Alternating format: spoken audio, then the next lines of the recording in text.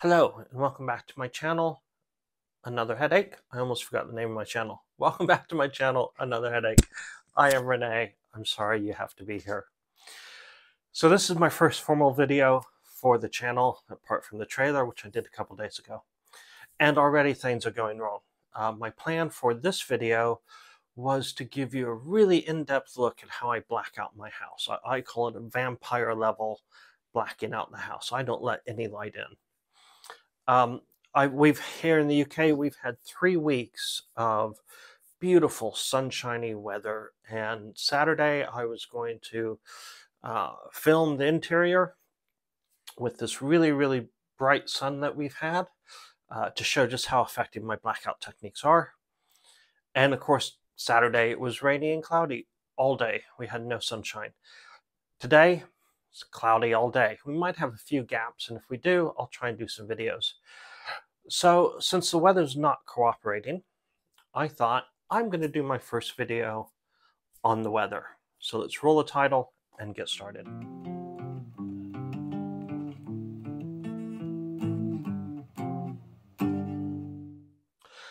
So if you haven't figured it out yet, I'm American by birth, British by choice. I've just about lived half my life here in the UK. And British people are renowned for talking about the weather. In fact, if you want to make friends with a British person, there's really just 2 things you've got to do. First off is make friends with their dog. Do that and you're in with the family. Second thing is to learn to talk about the weather. Now the English weather, I wouldn't say the English weather is bad weather or very severe.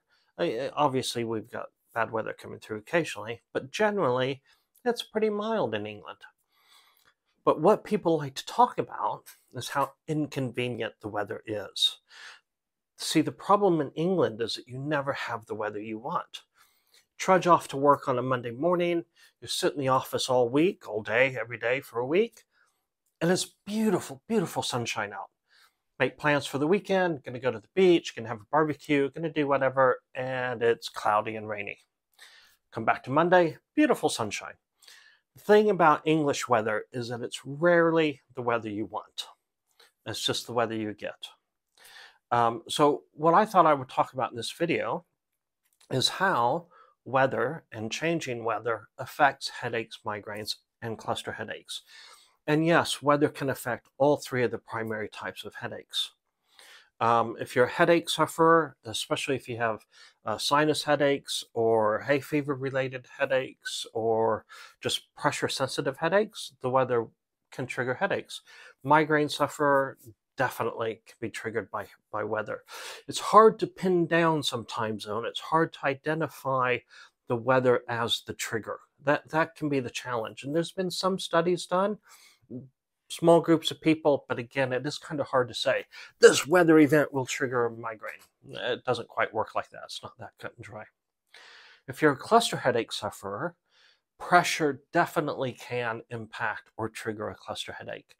I have a friend who lives up in the mountains, and her main town where she lives is down in the valley.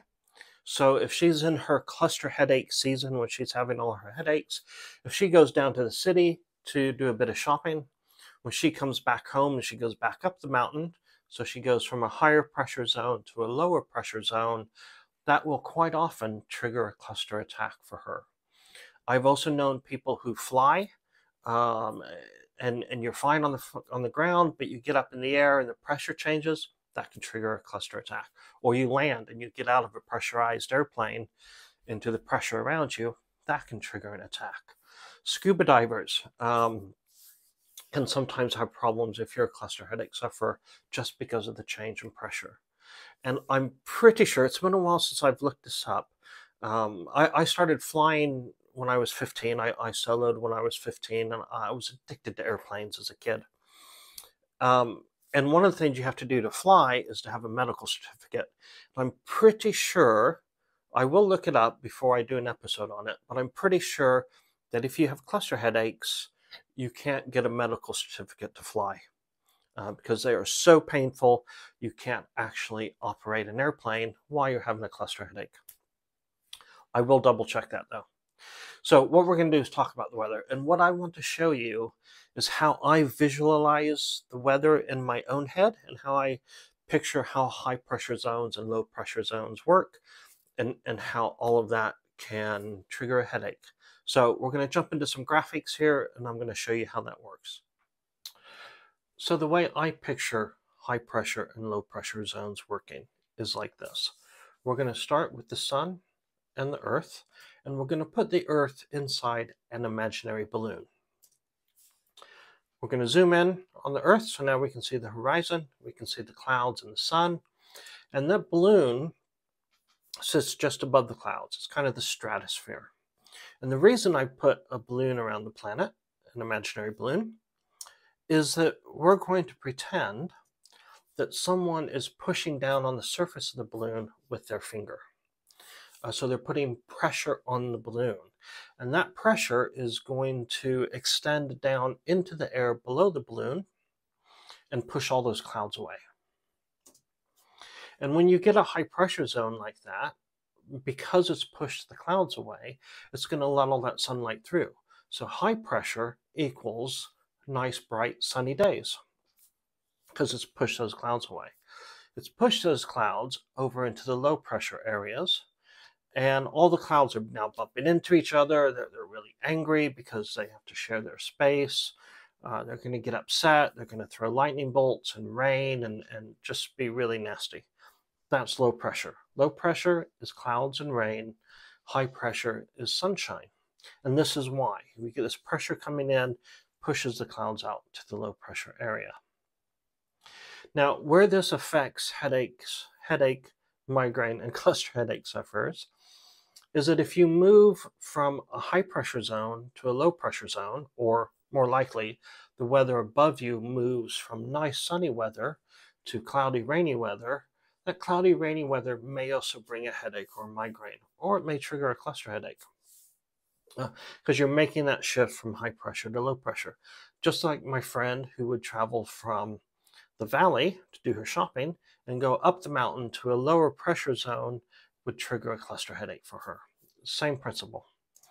If we take a look at a standard barometer, you can see over on the right-hand side where the numbers get larger, the millibar pressure is greater, you get sunshine. And then when the needle swings to the left and the millibar pressures are lower, you get rain. High pressure, sunshine. Low pressure, rain, quite often a headache. Just want to quickly say thank you for watching this video and sticking with me this long. I know I've got a lot to learn about talking to a camera.